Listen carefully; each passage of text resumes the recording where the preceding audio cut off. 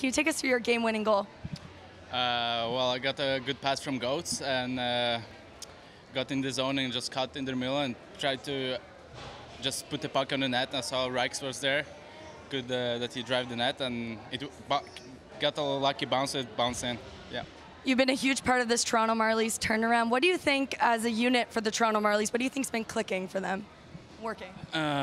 Yeah, we play really good lately, but this game I think we have to go back to the structure, be a little bit better there. But it's still good that we got 2 points. We know that it's playoffs coming up, and every game is a playoffs for us. You had a couple of those matches this weekend. You had one in the last game too. Has it been nice to be getting a little bit more luck as a group over the past couple of weeks? Well, we have been working really hard for this, and I mean, if you work hard, good things coming. You're going to play at the ACC on Monday. Is that exciting? Yeah, that's really exciting. I mean, good rink to play in, and it's going to be fun.